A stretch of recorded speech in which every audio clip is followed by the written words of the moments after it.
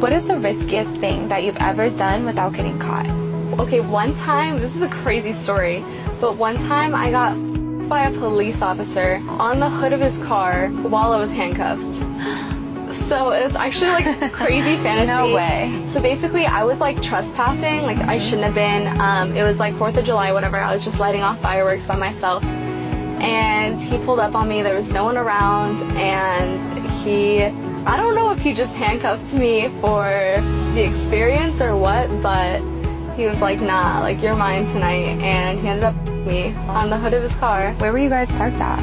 We were like in the middle of nowhere. It was like a dead-end street. I was lighting off fireworks with my friends, and then my friends left, and it was just me. Did you see him like already and you were like, I want him to notice me, or was this like so random? No, it was so random that he came up. I didn't even see him come up. He didn't even scared? have his, yeah, I was like, who the hell? And then I realized it was a police officer. And I felt safe, and then I was like, I saw him get out of the